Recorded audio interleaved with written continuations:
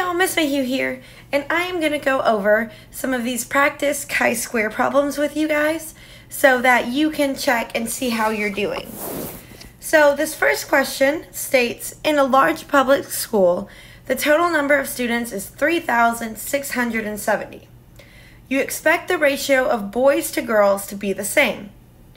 So my null hypothesis would be that the observed number of students of males and females would be the same.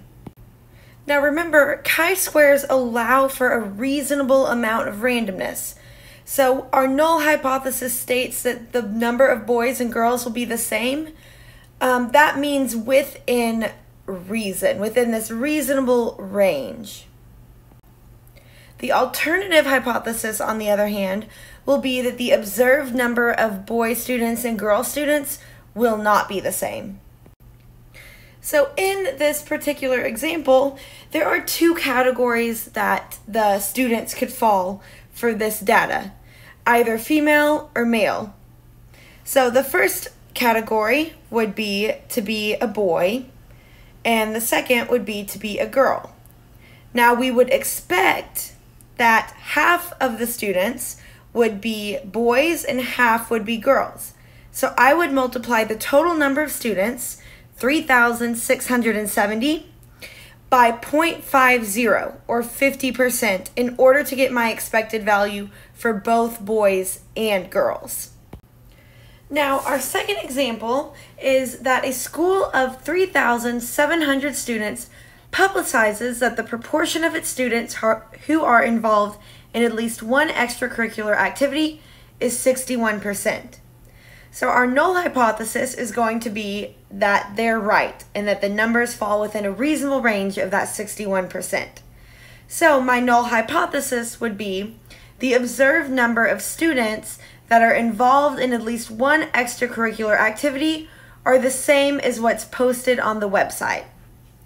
My alternative hypothesis is going to be that those numbers of students that are observed to be in at least one extracurricular activity would be outside of that range of acceptable randomness, so that it would not be the same as what's posted on the website.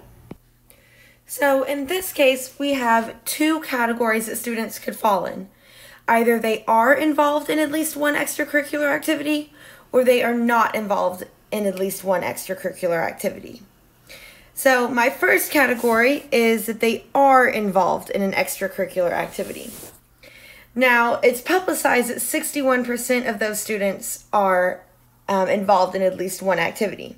So I would take my total number of students, 3,700, and multiply it by the expected proportion, which is 0.61. And that will give me what I would expect. My second category is that they are not involved in at least one activity. So if 61% of my students are involved, then that means 100 minus 61 would not be involved, or 39%.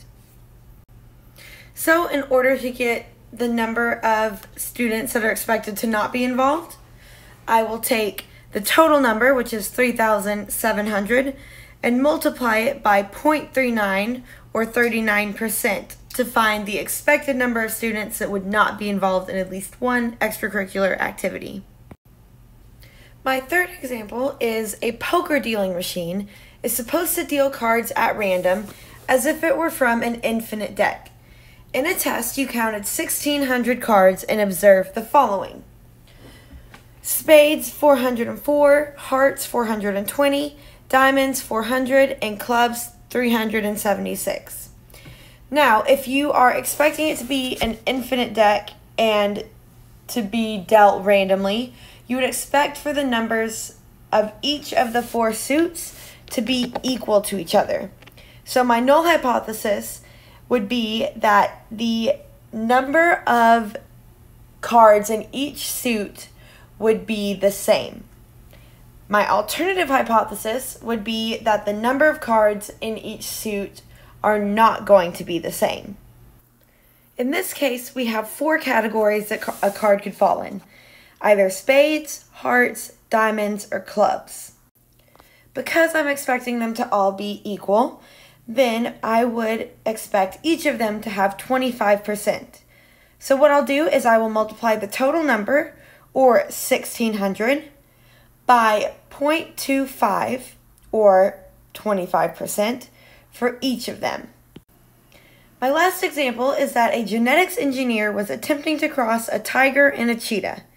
She predicted a phenotypic outcome of the traits she was observing to be in the following ratio: 4 stripes only, 3 spots only, 9 both stripes and spots. When the cross was performed, she counted the individuals she found with 50 stripes only, 41 with spots, and 85 with both. Now, the tricky part about chi-squares with genetics is that you are looking at whether or not the observed ratio is the same as the expected ratio. So in this case, she's expecting that 4 to 3 to 9 ratio. So my null hypothesis would be that the observed outcome and the observed number of individuals will follow this expected ratio.